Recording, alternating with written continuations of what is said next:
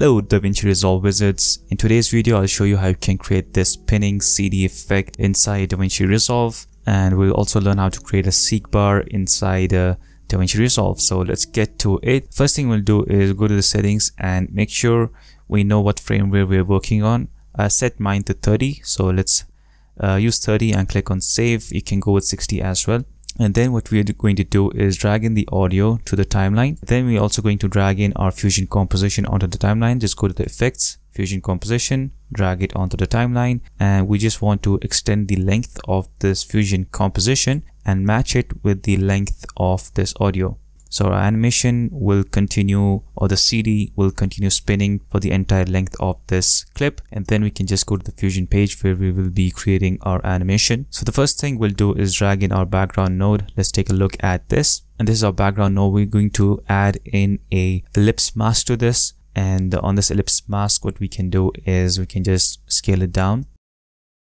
And then what we are going to do is let's create another copy of this. I'm going to hold Ctrl C and Ctrl V on the keyboard, and on the ellipse mask which is in the middle, select that, go to paint mode and set that to subtract, and then we can just scale it down. So yeah, there we have our CD graphic. And then what we are going to do is bring in our design or album art, whatever you want to use, inside Davinci Resolve. I'm going to be using this image over here, and we can just plug this in. Let's connect it with the background. This will result in a merge node. Let's take a look at this merge node. And on this merge node, what you have to do is just go to the operator and set that to atop. And now what that will do is put our graphic or the design inside this CD. Now if you want to resize it after this media in one, you can do XF, shift spacebar, and then XF. Then we will get the transform, click on add, and with this transform node we can just scale it down and position it properly.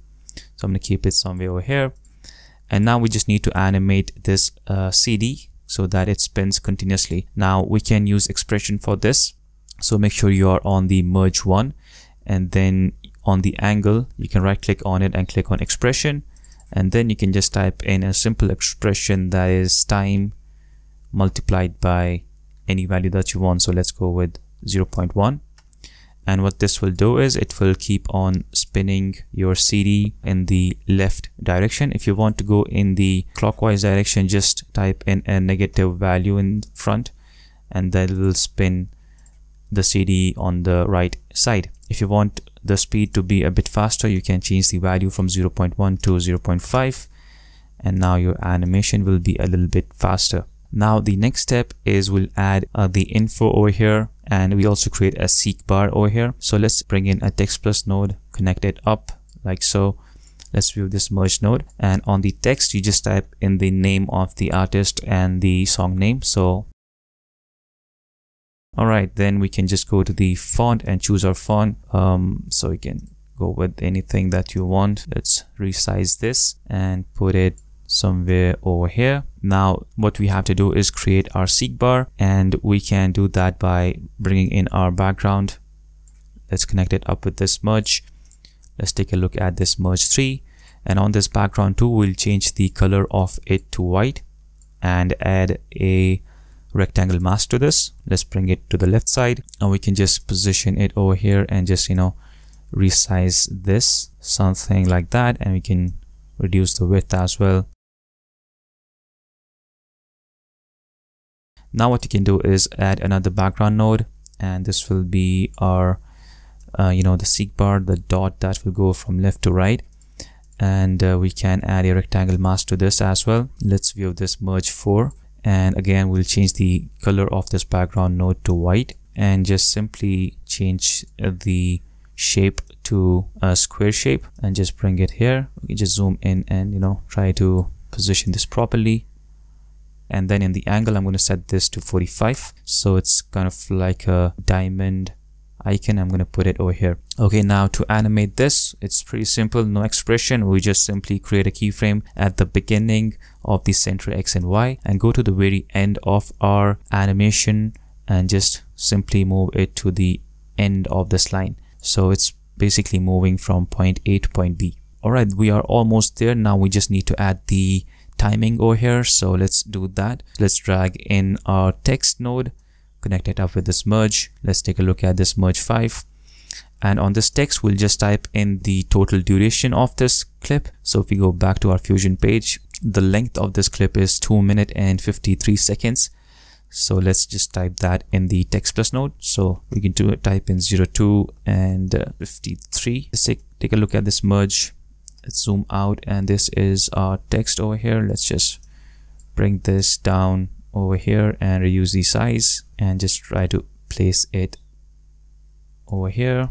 All right, so this is the final duration. Okay, now let's create a copy of this. I'm going to Control C the text node and paste it over here and just connect it up. And on this text node, we'll just right click in the box and do a time code. And once you do that, then you'll see the modifiers tab at the top right over here. Just click on that.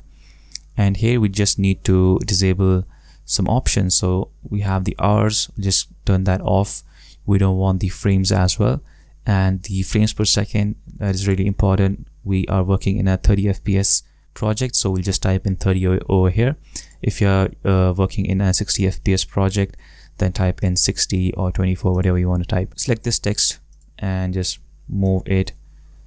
Let's take a look at this merge over here and move our text. So now you can see our time code is working perfectly fine. All right, so the next step is to add a background to this. So let's drag in a background, connect it up like so, and let's take a look at this merge 7. On this background node, we can change it to any color that we want. So maybe let's go with this color over here. On this merge, right click and click on swap inputs so that it throws this background behind our text and the design over here. And now what we will do is we'll add a little bit of shadow underneath this CD, and this will really sell our effect. So let's just do that. Let's drag in a background node again and just connect it up with this merge.